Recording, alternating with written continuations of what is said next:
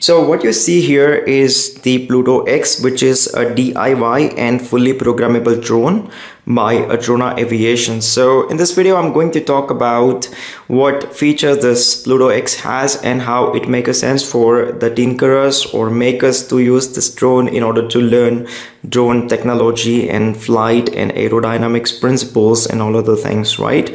So I really fall in love with this PlutoX because it's aerodynamically very stable when it fly, and also as a developer and programmer myself, I really wanted to look for the drone which you can program and tinker and build an application and use cases using the drone. And when I came and stumbled upon this PlutoX, I found out this is what exactly I was looking for. It's like a little Arduino in the world of drones. So it's like DIY. The good thing is you can pull apart every component, every part you can pull apart, and you can see exactly how this drone is built, and you can even, going further, can program the chip onto this PlutoX flight controller, which is called PrimusX. Okay, so let me just first show you how you can tear down all the components on the top of PlutoX, right? So here is the little fancy casing here. So let me just hold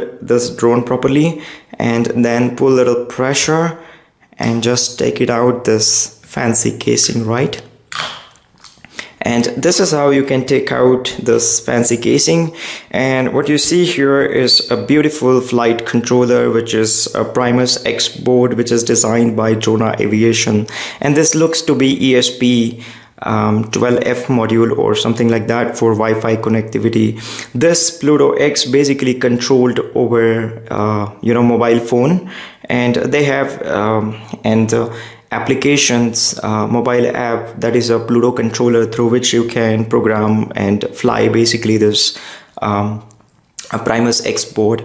Now you see, apart from just having the motors, 4 motors and the propellers, this drone also comes with the camera, right? So here is a camera. So you also have the camera, which if you are interested in using or working on the camera based applications, maybe then this camera will fascinate you. Okay, and there's a little battery. I hope you can see. Later on I will show you, but let's tear down this camera part, right? So let me just hold like this back side, and then let me just first I think better I can remove this antenna part. And there's a little connector here. I don't know if you can see in the camera. I just want to take it out.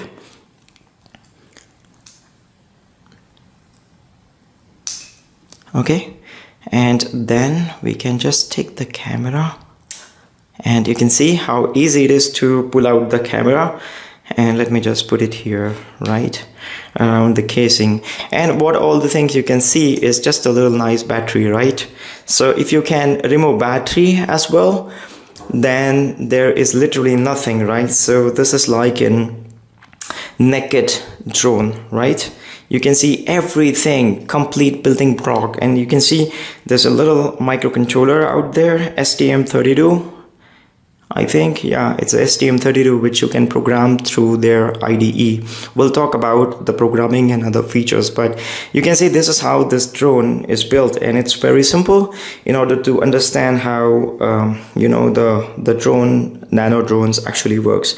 And now when it comes to tinkering, you might want to have to connect your additional extra sensors to the flight controller. And because this is fully programmable, they provide an IDE called Cygnus IDE, which looks quite a bit similar like an Eclipse IDE, very professional. And they also have API based interface through which you can basically program this flight controller PrimusX. Now this PrimusX comes with a Magis firmware, which is a flight controller algorithm, which basically runs by default onto this board. But apart from that primary firmware Magis, you can write your own application and then run on the top of this PrimusX. And they have something like this. This is called expansion header. Okay, so you can easily stack this expansion header, and there's a little connector here. I hope you can see this connector, and in this connector you can easily plug it in like this, right? Let me just show you. Just a little connector, and now you can have the expansion header on the top of your PrimusX controller, flight controller. And I don't know if you can see in a camera or not, but here you have SPI protocol pins. You have here UART, serial UART pins, then you have an I2C, and you have a PWM1 and PWM2 channels. So whatever sensors or devices you want to interface and program additional to this drone, you can do this by using this expansion header. Okay, and then later on in the video I would going to show you how you can program this drone. Okay, so that's basically shows that how modular and how great this drone is, keeping in mind that the user will be a tinkerer or maker or a creative people. Okay, so let me just take it out, this expansion header. Okay, and then you can see I would want to assemble back again just to show you once. So you can put the battery here. Okay, it's so easy to tear down all the components and connect back again and fly. So let me just install the battery, and then of course the camera, and the camera module will go like this here. Okay, and the components and spare part used is very high quality, so I never felt like scared to, you know, connect over and over again. And this is like that connector for the camera, so I can plug it in. It's just a 4-pin connector.